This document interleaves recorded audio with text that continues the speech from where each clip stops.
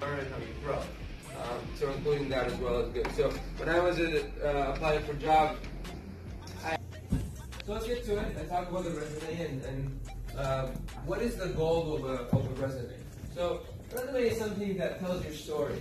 And when somebody is reviewing it and looking at it, they really want to get a sense of your past experience. What have you worked on? What have you done? And learning about the impact that you've had. So any projects that you contributed to or companies, for example, O of N squared, O of N log N.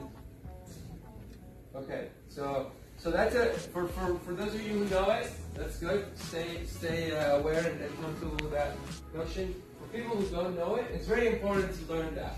So when you're going and doing an interview, you will be asked to store in the hash map. And before we store it, we check, have we already stored it in the hash map? If we have, that means we have a duplicate. So now we're going to write this code. We're writing this in JavaScript. So we initialize a variable called scene, and that's going to be our hash map. That's how you do it in JavaScript. The advantages or disadvantages of each.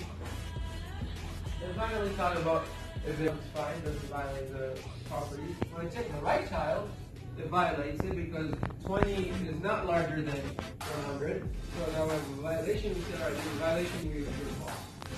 So that's going to be my approach. To make sure I don't have an infinite recursive routine. And in this case, the base case will be if we reach a node, if root is none. So basically we reach